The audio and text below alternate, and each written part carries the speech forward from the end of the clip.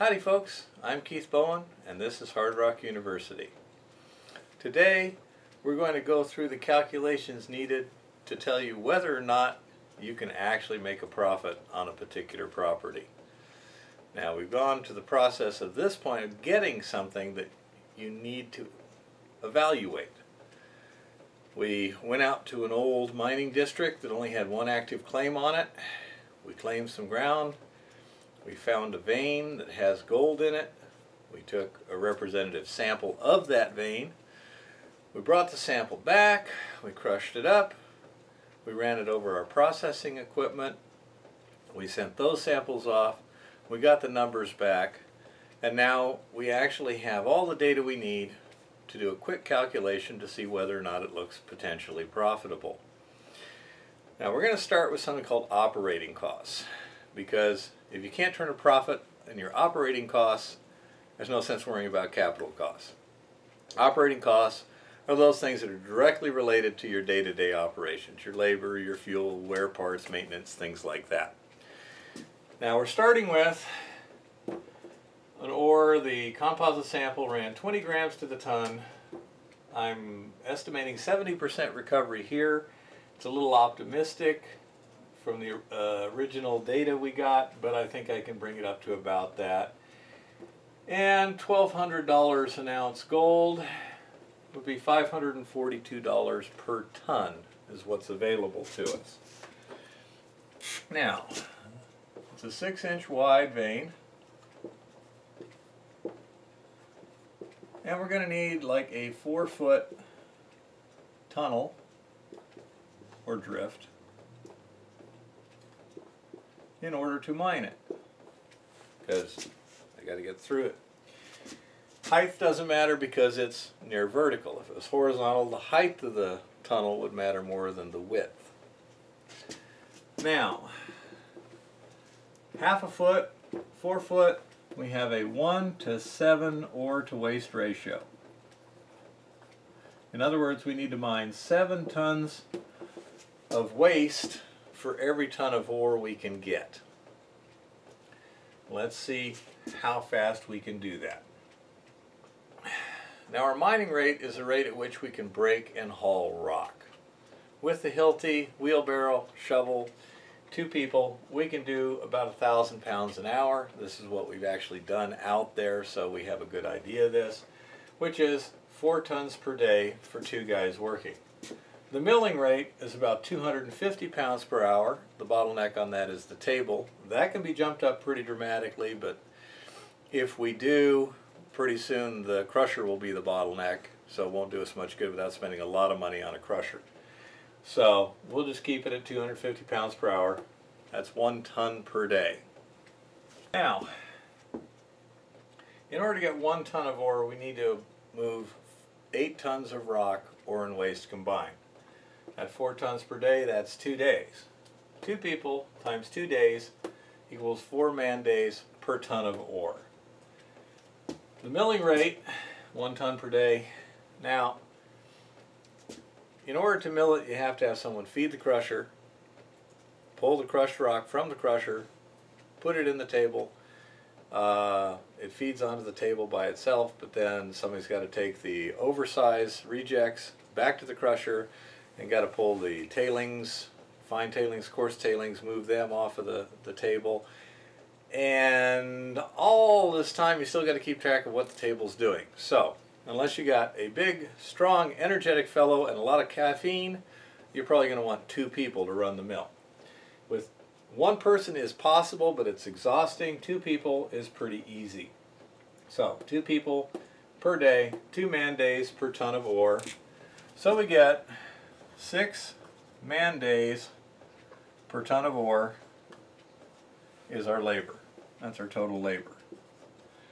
Now, completely excluding all the other costs, which will be there, let's say that's the only cost in a ton of ore, and that gives us $542 in our pockets. We divide that by 6, and my handy dandy calculator says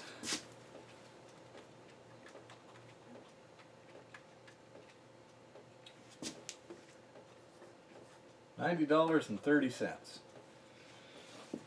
I don't know about you, but I can do easier stuff for $90.30 a day. So, right now, this is a no-go. That's just not where we're looking. We're looking for at least double that before we'd be terribly interested. Now, what can change that will make that more interesting? First thing is this $1,200 here. If the price of gold doubles, now we're looking at $180 a day minus the other expenses. That might get us where we're interested. The same thing can happen if we change the grade. Now that's something we can't change or is not going to change over time, but we might find a different ore body or a different spot on this ore body that might have a higher grade. What I want to do now is just play some games and say, okay, in a theoretical ore body, what are those criteria that are kind of the minimum rule of thumb criteria that make it interesting? If it's not this, well, we're not terribly interested in it. So, at current prices of gold, $1,200 an ounce, you probably want something 50 to 60 grams per ton, or, 1.5, 2 ounces per ton to be interested in a 6-inch wide vein. If it's not at least that, why worry about it? It's too much work. Forget your capital costs, forget your consumables. No sense even worrying about it. What else could happen? Well, you could change the width of the vein. If suddenly that became a 2-foot wide vein, this ore ratio, ore to waste ratio, suddenly goes 1 to 1. Mining rate stays the same, milling rate stays the same, but in 1 day of mining you get 2 tons of ore. So in 3 days you can do 2 tons of ore, and actually this number here then becomes 1,084. Again, it just doubled the economics by going from a 6-inch vein to a 2-foot vein. Now, one thing you have to watch out for here, and I'll just start the board again. It matters whether the vein is vertical or horizontal, because you're going to need a tunnel to work in. Now, if this tunnel is 4 foot wide, this vein is 2 foot wide, then it's a 1 to 1 ratio.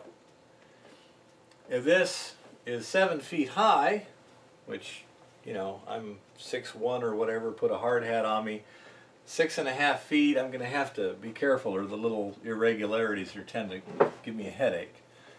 So, let's go for a 7 foot high tunnel, and now 2/7 or about a 3.5 to 1 ratio. So, same size vein, different orientation. Vertically you have less waste you have to mine than if it's horizontal.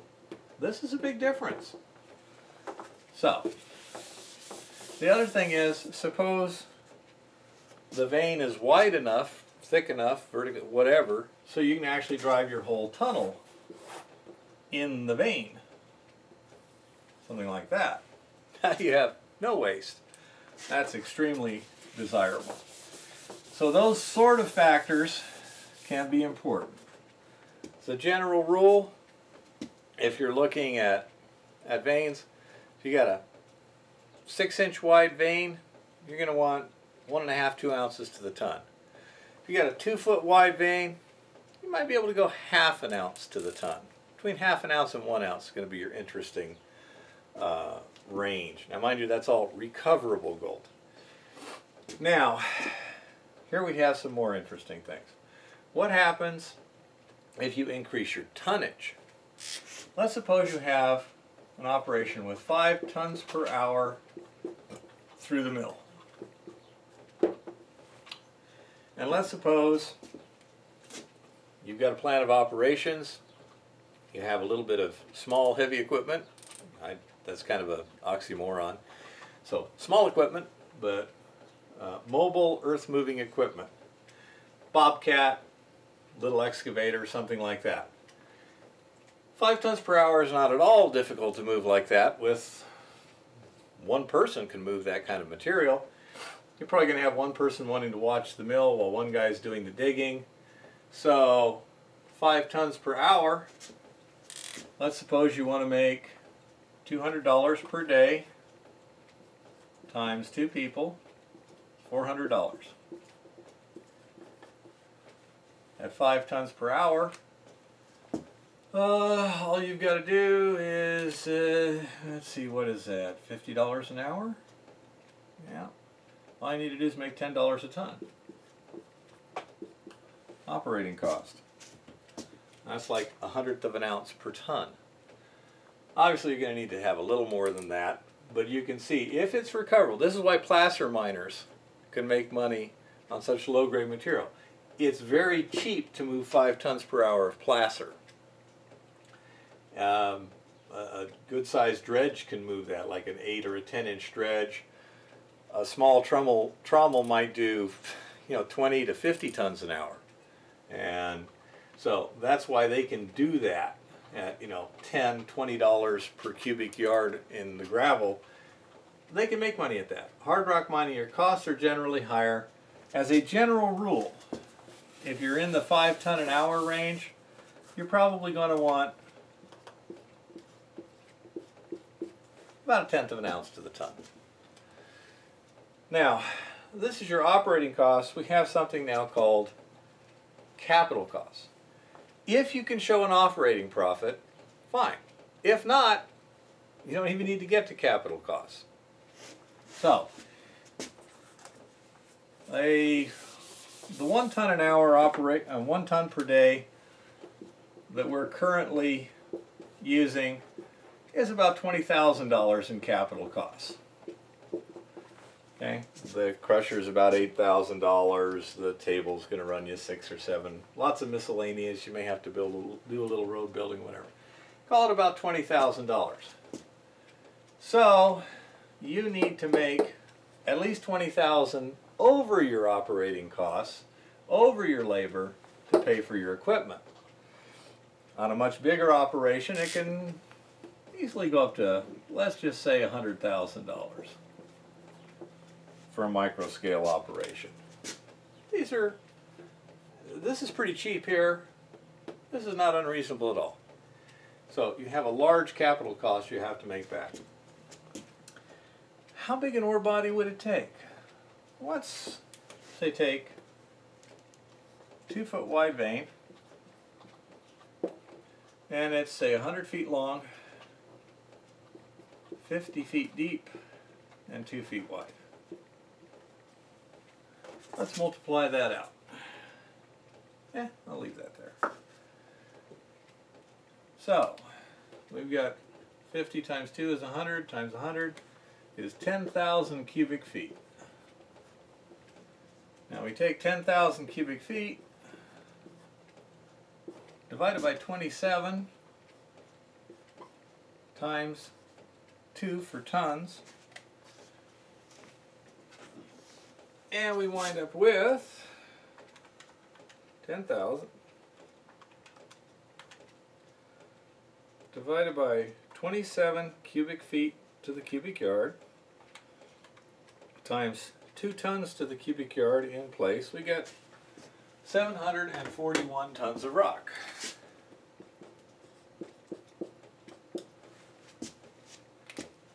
Now, and this is 2 ounces. Okay, at 2 ounces to the ton, you should be able to get an operating profit of about at least $1,000 a ton. So this 741 gives you $741,000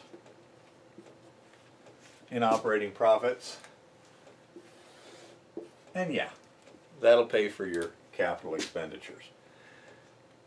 Other capital expenditures can be permitting, bonding, road building, things like that. Other operating expenses are some consumables you might use depending upon what process. You might have chemicals you're using. You might have a lot of money for ground control depending upon the circumstances. That particular vein we're looking at there, we can't trench very well because the ground is so bad. Even in a trench, one side likes to slough. We've got two sloughs we can see right now that are, you know, several tons have come into the trench. So the ground's not stable. You're going to need to spend money to make sure you don't become flat. And it can be just anything. Some you use the expense as you go along. Others you have to put up front. You may start with a small capital expenditure like $20,000. And since this is rich enough, once you get bigger, then you can upgrade your equipment, save the smaller stuff for prospecting your next prospect. Another thing is it's going to have a limited lifetime. Now this is $741,000, but at 1 ton per day, you're making, you know, a few $100s a day. You take that to that 5 ton per hour, 741 tons divided by 5, you wind up with 170 hours, and you're done. The ore body's gone. Everything's got, mine life is always limited. The ore body will always deplete, the price will always drop, something will always stop you eventually. So you have to look at the mine life, the capital expenditures, your operating costs, and your operating profits. So you have exploration, where you look for stuff. Then you find a prospect.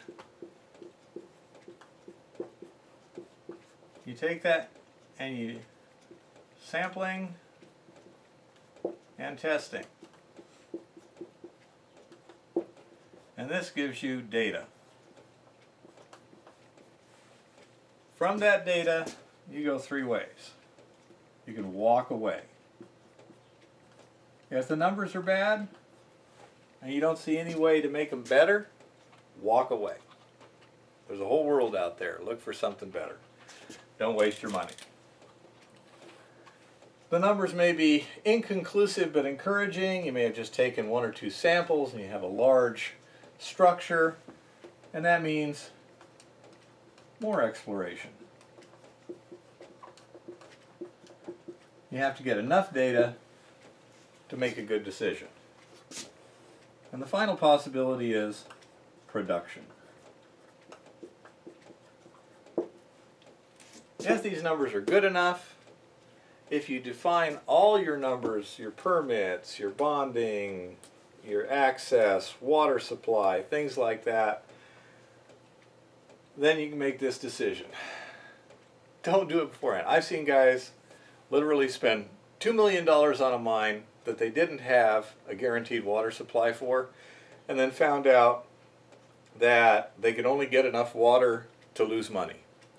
Seriously, they could only process about 1/5 of the tons per hour they needed to make a profit. That's a lot of money to spend when a little research would have told you to walk away.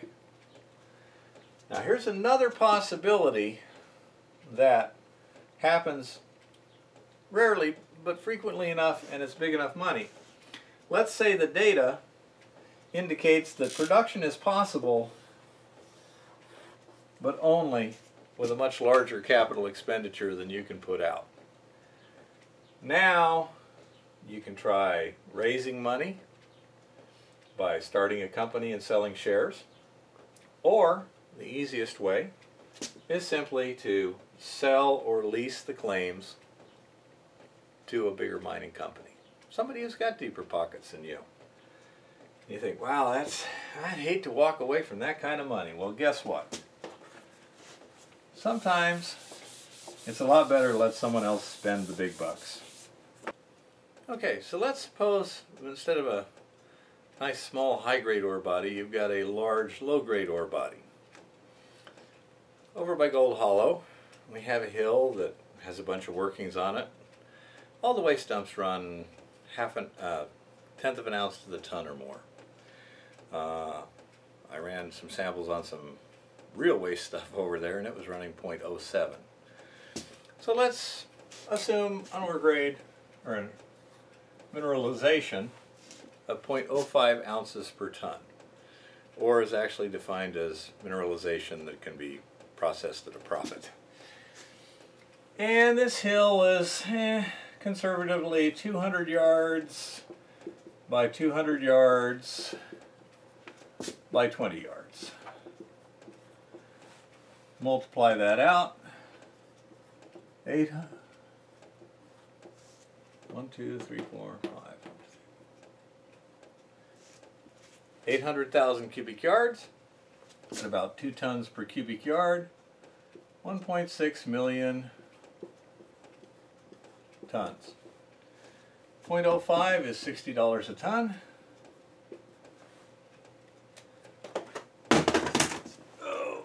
So 60 times 1.6 million is 96 million.